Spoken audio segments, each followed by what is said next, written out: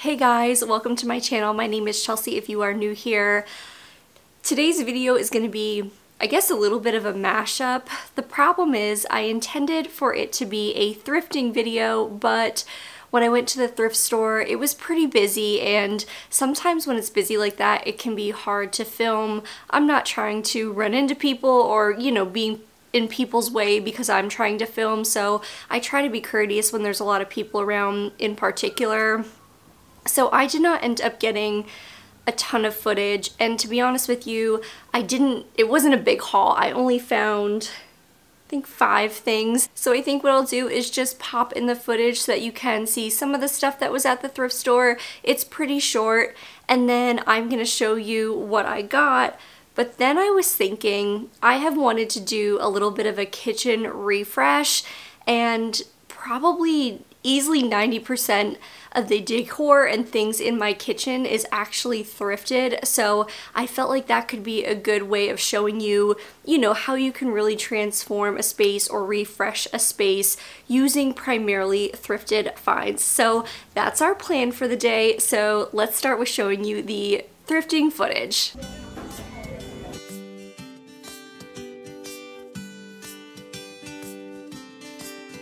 The detail on this mirror is so pretty. I don't really have anything like this, but I also don't have a spot for it. I think someone is a big Harry Styles fan because they seemingly dropped off their collection. There's 2 more. Oh, my favorite section of all. Look at this lamp, that is so cool. It's really big though, I don't have a spot for it.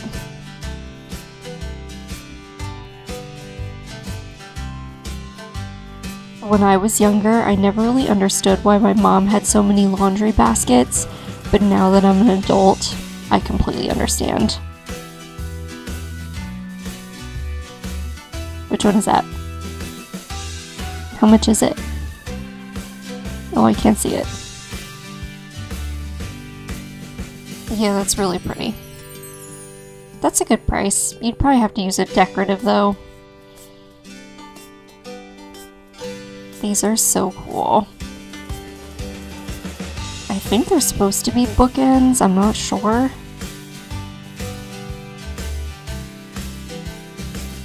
Oh, I love this basket.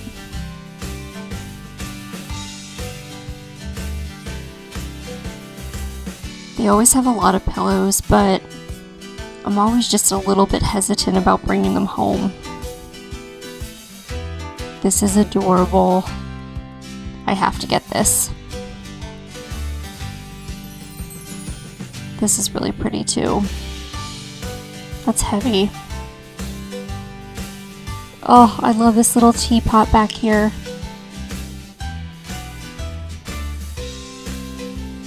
I definitely don't need another teapot, but this is just so cute. Look at this bowl. It's almost like a shell inside.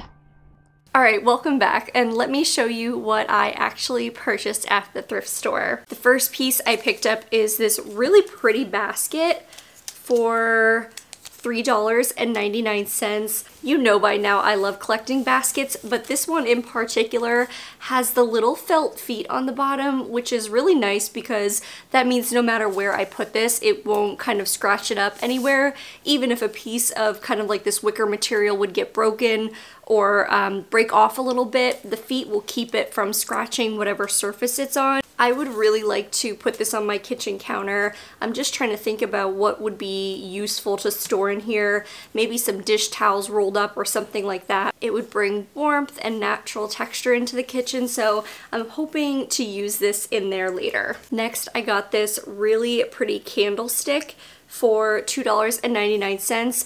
This has great detail on the bottom that just gives it such nice texture, and it's just a pretty detail.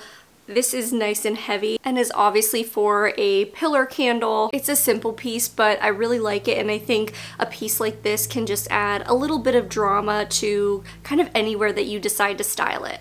Next is actually something that I got in a different thrifting trip, but I forgot to show it to you, so I figured I can show it to you now. It's just this really beautiful glass jar, and I think it's for a candle, but I want to show you up close.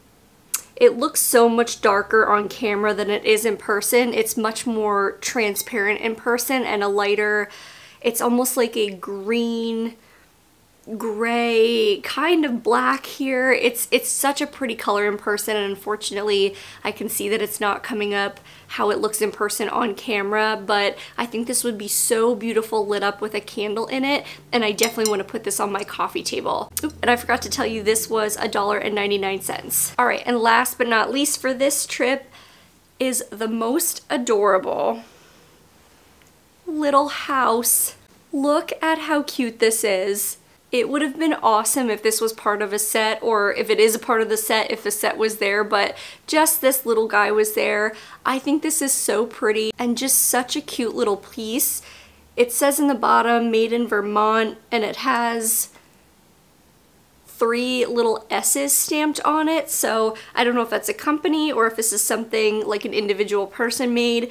This was $3.99, and I want to put this in so many places. I just think it's so darn cute, and I can't wait to find the perfect spot for this. Alright, so those were the pieces I got. I actually also got a sweatshirt, but that is in the laundry right now. It's a baby blue sweatshirt, and it has Alaska on it.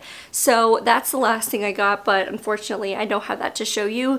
So let's head to the kitchen and start working on that. Alright, we're in the kitchen, and I just recently stained the top of my kitchen island just like a warmer brown.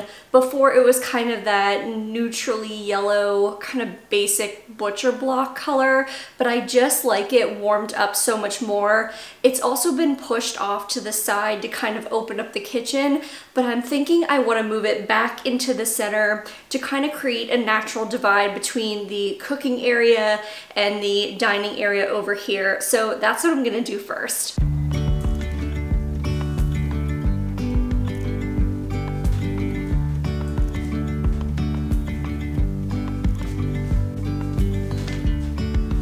Yesterday, there was sun and there was rain, beauty in the mundane.